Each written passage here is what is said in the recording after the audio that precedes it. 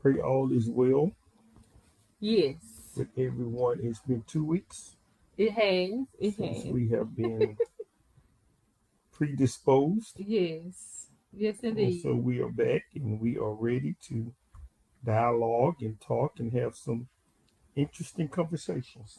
Got a special guest for you guys Yep, today. yep, yep. Papa See? duties. Mm-hmm.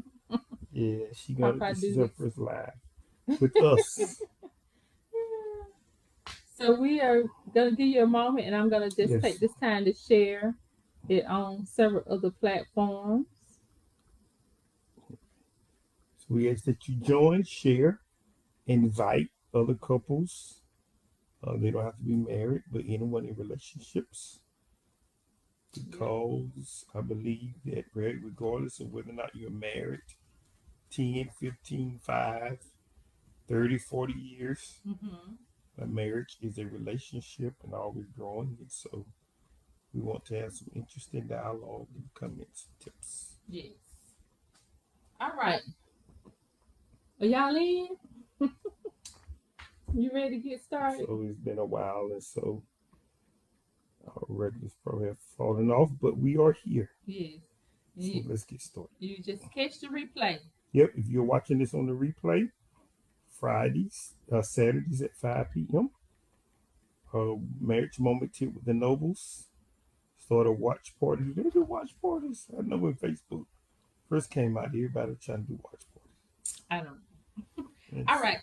So today's on topic. Papa and Grammy goes. Yes. I got my little notes here. So today's topic is going to be about triggers. Do you know what triggers your spouse? Do you know the triggers that your spouse may have? And if so, what do you do about them? Do you ignore them? Do you take your spouse triggers seriously? Are you sensitive to their needs and their wants and desires? So what about those triggers? What about those triggers? And that's what we're talking about tonight. So first, I wanted to define what trigger means. Okay. So I did do my little She research. did some diligence. She did some. I did some due diligence on the word trigger because we need to know It is. what trigger means. Okay. All right. So trigger means it is something that affects your emotional state Okay. of being. Your emotional state of being. And Mm-hmm. it causes extreme overwhelmness or distress. Okay, and it affects your ability to remain present in the moment. It may bring up specific thoughts, a thought pattern, or influences your behavior. So triggers do influence your behavior, and it takes you out of the moment, the present moment. It Okay. puts you someplace else when you're triggered. So that's what we want to talk about. So now that you know the definition of what trigger means, it causes you to go somewhere else and to put you in another state of being, take you out of that moment, okay? And it provokes a specific thought pattern, or influences your current behavior or your present behavior. Can I give a short definition? Yeah, he have a different definition. What makes the gun go off? That's what a trigger is. Mm-hmm. A trigger in a gun is what makes the gun go off. Okay. The bullet is already in the gun, Okay. and you pull the trigger, Mm-hmm. and the hammer hits the shell cartridge, and it fires off. All right. So, what make your spouse go off, and what are the things, and what do you do, and how to identify them? Okay. Because a lot of triggers, hide for a long time. Mm-hmm. It just takes the right thing to happen Right. for the spouse to shoot the gun, make the gun. Yeah, it can definitely be a build up. Hello, Pastor Mitchell. Hey, Pastor Mitchell. Yeah. Thank you for So joining. Y'all share. I'm glad Right. you take them seriously, because some people do not take them seriously, and I think all of us could do a better job with taking triggers more seriously. So why is it necessary to identify the triggers though? Because some Because we people take may them for think granted. this is not applicable or can be applied, but Why is it necessary?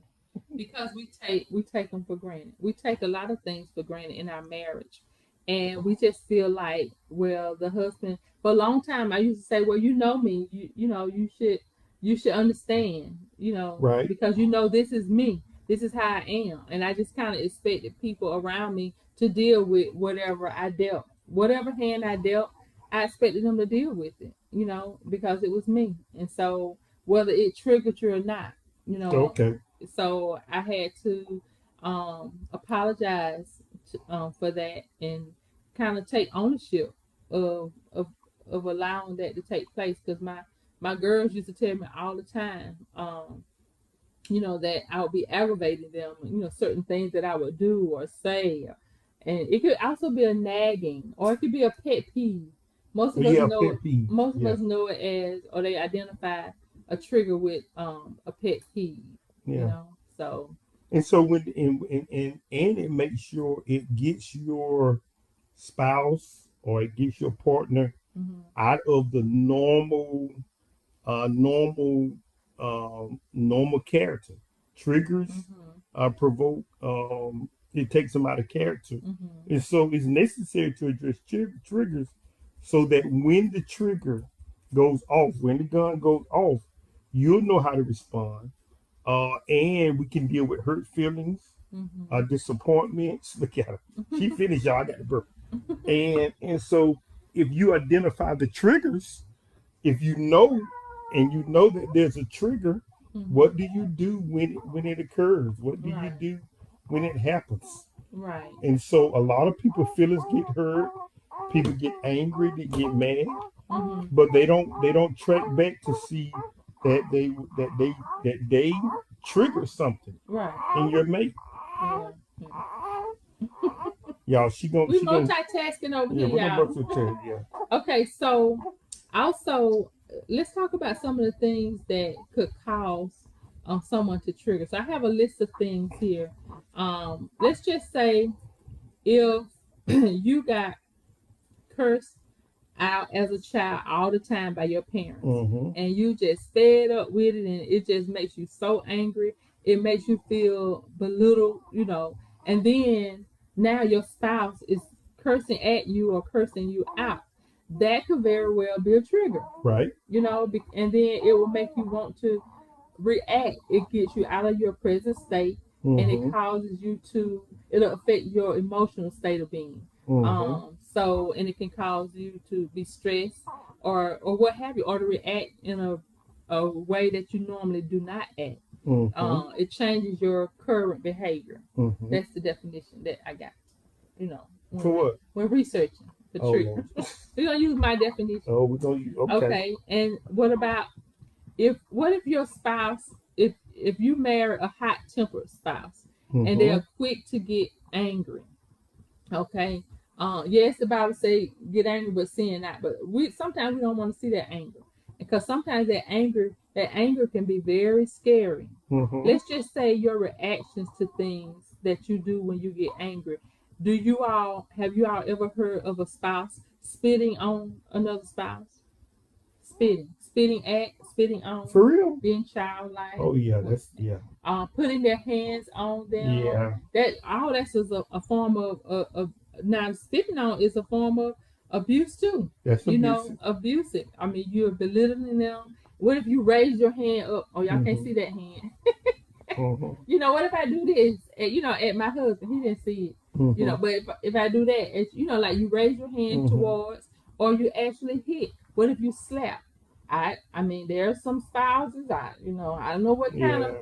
marriage be going on, but they be beating, on their spouse, or hitting or slapping. So those can very well be, or the anger from the other spouse could trigger that person to hit them.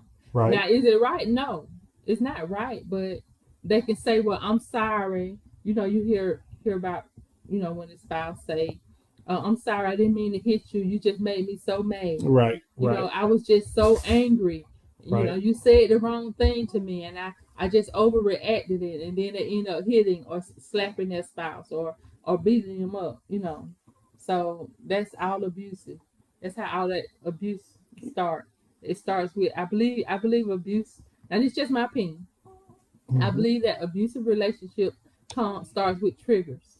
You Yeah, know. there's something that triggers a behavior. Mm-hmm.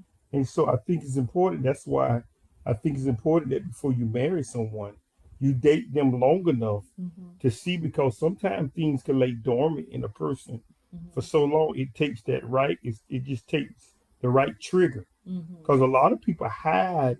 When you're in relationships, you try to date someone, you try to get to know them, you're trying to put your best foot forward. Mm-hmm. Your best face is put forward, and Mm-hmm. a lot of time people be wearing.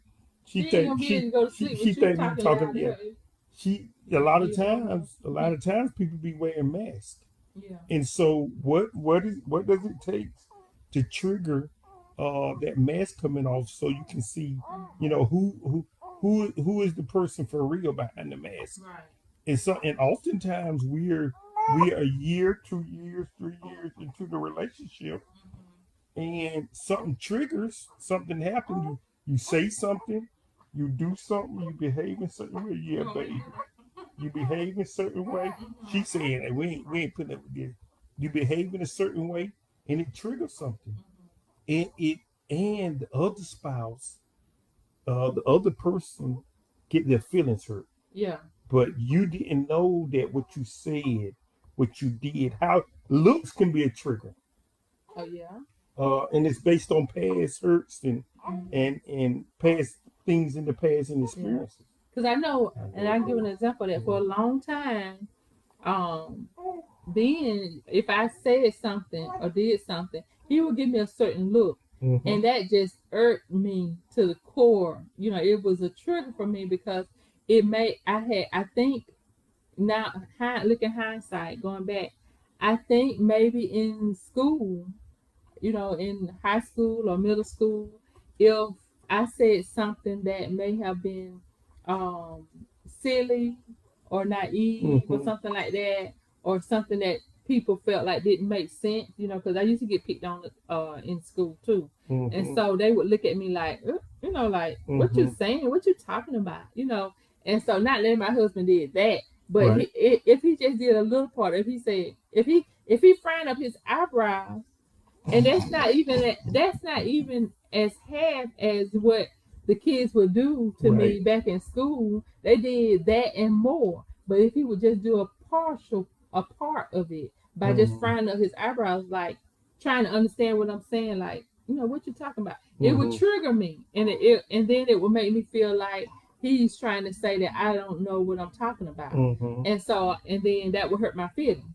So Mm-hmm. that was a trigger for me, And you then know. you will respond in a certain way towards them. Mm-hmm. And then there you go. Now you got the fight going on. Yes. Now you going. Now you got the back and forth. And me Mm-hmm. not knowing that there was a trigger, there was something that triggered that, and it Right. was the look based on whatever happened in the past. Yeah. It was the look. Just a simple look Yeah. triggered me. Yeah. And so so it doesn't take a lot. Yeah. But it does take communication, and you do really need to share what gets on your nerves. What Yeah. aggravates. You need to share that with your spouse. But people don't. When you're dating, especially when you're dating, and then sometimes, oftentimes when you're married, those things are sensitive spots. Mm-hmm. And we talk about being vulnerable and transparent with our spouses. Mm-hmm. Trusting somebody with whatever that pain is or whatever that hurt is, Mm-hmm. to say that when you say this, you reminded me of something that happened in the past Right. that has not been resolved, Mm-hmm. and so it's still triggering. Mm-hmm. And couples don't talk enough, and we really don't become transparent. We have Mm-hmm. to learn to become really vulnerable. You want to talk, baby? You got something you want to say? I'm triggering something from you. Then and so it's teaching. You have to learn how to trust. Mm-hmm. And watch this. We all try to put our best face forward. I'm the husband, the man. You Mm-hmm. the wife, the woman. We all trying to satisfy these roles, Mm-hmm. when in fact there's things in our lives that trigger us to not be our perfect selves. That's right. Can you be vulnerable? Can you be vulnerable? Uh, can you actually admit that this is a trigger? This is something that really this is something that really affects me. That if you do this, I am going to get out of the normal character that I'm presenting to you. Right. Yeah, what are some other triggers? Okay, I got some more. Cause I think we can have a real trigger. We're not gonna be on here long. Yeah, and you can tell. You know why? Okay, so another trigger would be, what about talking about the other person's family? Oh boy. Talking about their in-laws. You don't talk about my mama, and you don't talk about my dad. So and so you're talking about the in-laws. You're talking about the sister or the brother. I mean, that's just something. It crosses the line, you know, and it's a form of disrespect.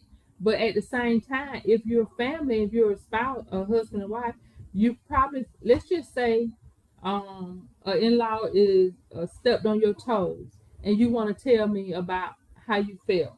Right. And well, if I'm not receptive to that or open to that, you know, then that could be a trigger. And I don't want it, because I may have my wall up, and I don't want to hear you talking about my in-laws at all. And I just want you to sit there and take it. But that's from a lack of communication. We didn't set boundaries.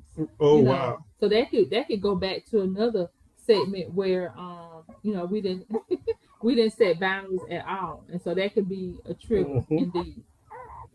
And so another thing would be, what about going through your spouse's purse or wallet? Or wallet. You know, I frown on that. It does trigger me a little bit, because I just feel like I don't want my husband going through my purse because he doesn't put things back in place. Like if he takes something out, if he's looking in my purse, he takes something out, and when I come back in, what was in there is on the bed, or what was in there is, like, he takes it out looking for something. But why is that a trigger, though? What because you don't put it back. So is it me or is it you? It's you. Terms of your order? You know, you want things in order.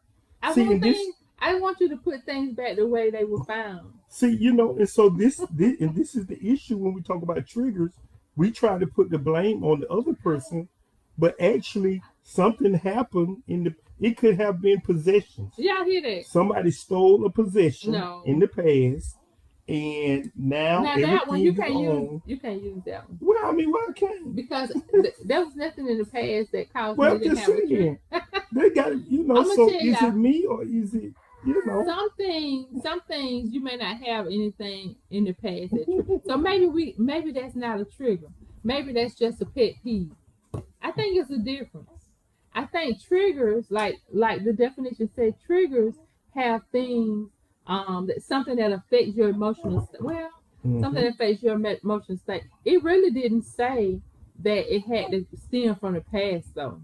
The definition didn't say it had to come from the past. But I believe that triggers are some things that has like a build up. I think a pet peeve is just something that you grow not to like. You know, something that you can grow into it. But like going through your wife's purse, it's okay. I don't mind. I don't have a problem with my husband going through my purse. That's not a pet peeve for me. That's not a trigger for me. It's when he doesn't put the things back in it. Then, you know, that's when. But that's real. I mean, it's a trigger for you.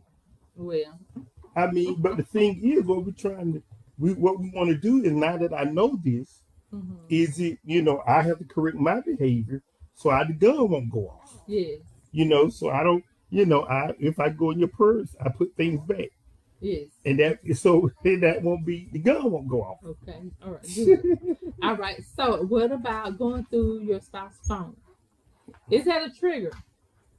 Is that a trigger? Somebody may have yes. I mean, if I'm possessive and what's mine is mine, and I am the type of person that I'm private, and I don't want people going through my private stuff, including my spouse. We finna trigger something, y'all. Then yes, that could be a trigger. Yeah, I agree. And some spouses may feel like it's a form of distrust, like you don't trust me, and that could trigger a thought pattern in their mind, and they would think that you're saying, "I'll carry on until he gets back." Okay, so if you are going through my phone, then that could trigger that can make me have some type of trigger because I may feel like you don't trust me, and then maybe my last relationship, whether it was a last spouse or marriage, maybe I have been married before, or maybe it was just a fiance or just a high school relationship, boyfriend and girlfriend, whatever it was, maybe that last person did not trust you, or they found that you was a cheater, or you found something out with them, and so just going through your phone could just very well be a trigger. So that could that could cause you to be triggered also. Another one is cutting on the lights while you're asleep. Does that trigger you? Is that a trigger? Is that a trigger for you? Sometimes if I'm asleep and I'm very tired, I was very tired the night before and I need my rest, then yes, if my husband cuts on the lights, then um I am triggered by that. And I start fussing, cut off the lights, cut on the bathroom light, cut on the, don't cut on the light. It wakes the person up. Or if he places his foot on the edge of the bed trying to put a shoe on, well, it's going to cause him to shake the bed. Well, I'm in the bed. So, yes, that's going to trigger me. That's pet peeve. So, I did say I was going to buy him a little bench, a foot bench, to do. But I just, how do you rectify that? Those are pet peeves, those are triggers, and you need to sit down and talk about it. And I don't think you should actually ignore the pet peeve. You shouldn't just say, well, this is how it is, deal with it. And that does make a lot of married couples upset, or any couple. It makes them upset if you feel like that the other person that the partner is not being sensitive to your needs. You definitely need to talk about it and be sensitive to the other person's needs. Another one would be, yelling or raising your voice at your spouse. Okay. Now, I know a lot of couples that actually end up fussing and fighting verbally, raising their voice, yelling all the time. That that could be a trigger as well, because there may have been some times where while they were growing up that they got fussed at, by their parent. The parent was yelling. A lot of, every parent is not calm. There are some parents that do fuss at their children. They yell at their children. They curse at their children. You know, and other things too. They whip them, or that's a whole nother story. But if you are being verbally abused, then yelling and fussing and cursing at your spouse would fit that category. You're talking that you're demeaning them. All of those things can be a trigger if that person grew up in a household where their parents did it to them, or whether their older sibling did it to them as well. So if they've been through it before, then they don't want to go through it again. So any little thing that happens, if you yell at your spouse, then that's going to be a trigger. That's going to set them back, and then that could cause them to leave. You don't even have to do anything um, out of the ordinary, out of what you think is ordinary. They may end up leaving anyway. And you're wondering, like, I just yelled one time, but if it was a trigger, it's going to hit close to home. So you definitely need to. That is why it's very important that you sit down and you discuss these things. You make sure that you all have communicated very well. What is a trigger? If you're having premarital counseling sessions, definitely talk about the triggers. What is the number one thing that will get on your nerves? What is a deal breaker? We talked about that one or two episodes ago. So what is a deal breaker in your marriage? Those deal breakers definitely can turn into triggers. You don't want your spouse yelling at you. You don't want your spouse raising their voice at you. And you don't want them, you don't want, like for me, don't turn on the light. Or give them a warning before, give them a warning. And then we also put. I'm not sure if my husband's coming back because he has the grandbaby. So, and like I said, we're not gonna be on here long. We're almost ready to end. I don't know if he's coming back or not. But the other one that I wanted to mention is interrupting your spouse's sentences. Now, my husband probably have a lot to say about that one because I interrupt his sentences a lot, and he interrupt my sentences. We're still working on that. It's a work in progress for us. Are you bad? Yes, yes. You want to have something to say? Because we're Yes, almost where ready to we at? go. We're getting ready to Where go. we at? We're on the last one. Interrupting your spouse's sentence. Yes, finishing some people's sentences off. That sometimes can be a trigger. And y'all, what we're trying to emphasize is the fact that get to know what triggers your spouse. And remember, a trigger, it is not the bullet the bullet caused the injury, but it was when that trigger was pulled that the hammer hits in the back of the bullet and it goes off.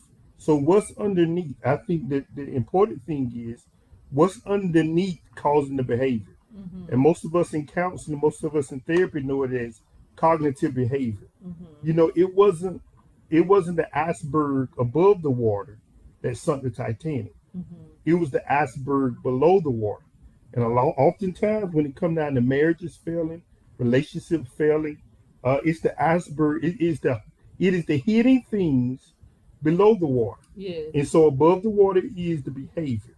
But what causes the behavior? And oftentimes icebergs are much more bigger beneath the surface than they are above. So when we talk about triggers, we're not talking about the behavior that caused me to do it. We're talking about what triggered it, what is underneath. Right. And so a lot of times in the one like finishing off people's sentences, for example, that's the behavior, right? But why is that a trigger for me? Because maybe when I was growing up in school, I didn't get an opportunity to talk. I was shy. And now that I'm an adult, that's coming back now, and it's a trigger for some type of behavior. Especially if you was raised up in a household or in previous relationships, whatever it may be, that you wasn't allowed to, people made decisions for you. So now that I'm in this relationship with you, now that I'm in this marriage, when you do that, that's going to trigger something. And so couples need to really sit down and watch this. And sometimes it's not sometimes it may not be just sitting down. Right. Oftentimes it may just be me filing it that, you know what? Because that's a real behavior. Me filing at someone saying, you know what I just did, triggered something. And I don't want that gun to go off no more. So I don't do whatever I did to trigger that behavior. And another thought would be, because we're talking about it being a build-up. So we always suggest that you do premarital counseling, and we say that every live that we go on, and we also talk about because it can be a build-up. But what if you talk about certain things and maybe those certain topics are not discussed in your premarital counseling? So I said all that to say this: there may be some things that you miss in the premarital counseling that you may not even find out until after you get married and you start living together and you start getting to know your spouse. Because sometimes just living with them, especially if you don't do a pre-living arrangement before you get married, right? And so when you live with them, you start looking at certain behaviors. You start, if you was a clean person and your parents made you, keep the house clean from spick and span, or either you used to do it in your own apartment before you got married, and then when you marry your spouse, he or she leaves clothes everywhere, or they don't, they leave the toothbrush, or it can be something as easy as leaving the toothpaste top off. Little things like that could nag or get onto the spouse's. Hey Danielle. And hey, Stephen. Hey, Danielle. Hey, Stephen. Thank y'all for joining us. Little things like that could get on the spouse's nerves, and it could trigger a person. But who would think to talk about that in premarital counseling? Right. That's right. And then, especially if you're not living with them ahead of Yep. time. So you may find out some things later. So it's best to not say, I'm gonna just let that slide because it's small. Yep. It's those small things. Oh yeah. It's those small, those little things. Yep. It's small.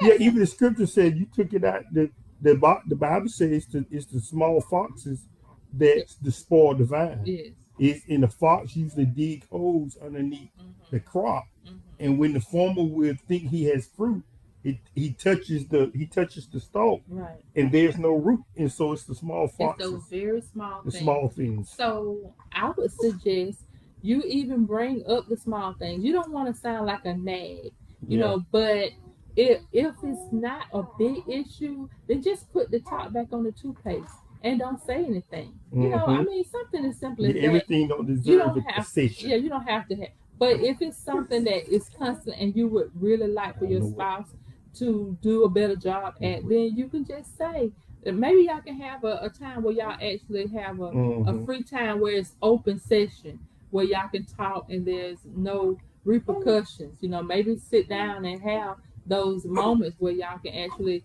talk about those things. I mean, it's sensitive, so you have to choose the right time and choose the right moment, you know, because you don't want to destroy the vacation, you know. Yeah. Hey, Pastor Ruiz. Hey, Ruiz, thanks for joining us. Yeah, you don't. Oh, you don't. Yeah, you don't want to destroy it. And so, talking about it, communication is key. But some things, you know, may miss the premarital counseling session. So, have a time you set aside and just say, hey, you know, like once a year or once a quarter, whatever works for you. Yeah. That y'all sit down and say, hey, we need to, you know, discuss some things. How things going? You know, we called it something else in our other session. I forget what we called just a wellness check. Do a wellness check with your spouse. Yeah. Find out if everything's going okay. You know, hey babe, you know, let's, you know, set aside a wellness check time. You know? Yeah, you know, I think you reminded me because we think that being in a relationship is automatic, but it's not. You have to be intentional. We think everything is automatic, but it's intentional. It's doing things to make, like any other relationship, grow. And addressing marriage and relationships is more intimate, you know, and we tend to want to put our best foot forward. But if there's any place that you ought to feel vulnerable, y'all, we finna have a trigger. We got the grandchild. I got the grandchild in my hand, y'all. So I'm trying. So yeah, I think that you must be intentional, right, and be sensitive and be aware. I would say. Yeah, I know it, baby. I agree. She must want to say hey to the people. She want to say hey to the people. But in our close, what we're gonna say in our closing, we're getting ready to. Hey, let's see. Stephen said, describe what communication is to you guys. Some people think just talking is communicating. Well, I would say communication is, it's just like what we say, give and take. It's it's listening, it's talking, and it's actually hearing what your spouse has to say. And then it's being quiet in order for your spouse to give you feedback on what you said, to respond. So you have to have a time where you actually speak your mind. You can have a safe place where you can voice your opinion, and then have a time where your spouse can respond. But you can't put, communication is not having the walls up and talking. You can't just, the dog, the baby crying. They're out anyway. But I think Stephen, it's having those moments where it's a sharing process. It's not just one party doing all the talking. That's not a form of communication. You got to have some talking, and then you got to have some listening. You got to give your spouse an opportunity to it's interpretation also. Make sure you're interpreting what's being said. Yes, my husband said it's all he left out again. It's also interpreting what your spouse is saying, making sure that they can interpret and understand what you're saying. So give them an opportunity to ask them to share back or respond back to you, so you can make sure they understood what you were saying, because you could do a whole lot of talking and they don't understand a thing you had to say, or they wasn't even listening. It's active listening also. Communication is not me talking to you and you're on your phone or you watching television when I'm trying to speak with you. That's not well, it's not good communication. It's not active listening as well. Make sure that they hear you. Make sure that they communicate. And guess what? When you communicate, they don't have to agree with you. So it's not trying to get to convince your not a persuasion.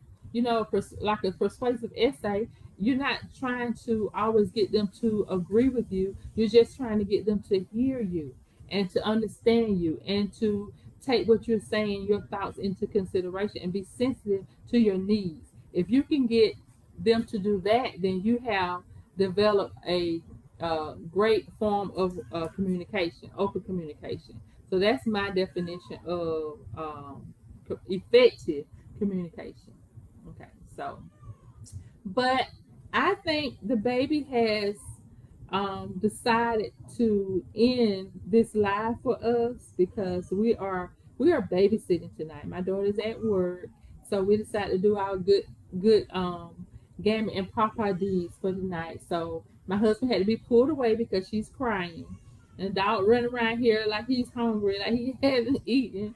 So we're gonna go ahead and end it. So you have to catch the replay of what we were talking about tonight. And the main topic, we were talking about triggers. So let's talk about triggers. What are the triggers for your spouse? Do you know the triggers of your spouse? That's what we were talking about. And making sure, and again, the definition that I wrote down when I researched it was a trigger is something that affects your emotional state and it causes extreme overwhelmness or distress, and it affects your ability to remain present in the moment, and it may bring specific thoughts that thought patterns or influence your behavior. And we talked about all of those things that you can go back and listen to. We talked about is cursing a trigger, when you curse at your spouse. Is raising your hand to your spouse a trigger? Is walking away? If you walk away from your spouse, is that going to upset you if your spouse walk away? Does that trigger something? Is that like a pet peeve? And we also talked about going through each other's purse or personal or phone, cell phone, yelling at your spouse and interrupting their sentences. So those are different things that we talked about on today about triggers. Do you know your spouse's triggers? Do you know their pet peeves? If not, then we advise you to sit down with your spouse. Take a moment. It doesn't have to be every week. It can be monthly. I would suggest maybe monthly is good. Sit down and do a wellness check with your spouse. Talk to them and ask them, hey, how's things going? Is everything good with you? Is there anything that you wanted to talk about? Anything that you was concerned about? Is there anything that I've been doing that's getting on your nerves or that you wanted to inform me of? Or you have anything on your mind? Give them that opportunity and open the door and do not put up the wall. Allow them to express themselves to you and tell you what some of those triggers are. Ask them specifically, do they have any pet peeves? Do they have any triggers? Do they have anything that they want to share? Because sometimes spouses are afraid, and not just the men or the women. Sometimes spouses in general are just afraid to share certain things with their spouse because they may deem it negatively, and then the spouse always have their wall up, and then it could be intimidating. So open that door for your spouse to be able to come in and share what those triggers may be or what those pet peeves may be, and then you all share and y'all take time and set some goals and reset some goals and talk about ways that y'all can rectify those problems or those concerns or those issues. And I think you can have a better marriage if you know what those triggers are and you be sensitive to those needs. So remember to be patient, be understanding, be sensitive to your spouse's needs, and be caring. Amen. Can I get an amen? All right, guys. So that is it for today. We are signing out with the Nobles. We'll see you next Saturday at 5 right here on Facebook. on the social media, and then we'll upload it to YouTube, and we'll upload it to our TikTok as well. Thank you, guys. Thank you, Steve. Amen. Love you. Bye-bye.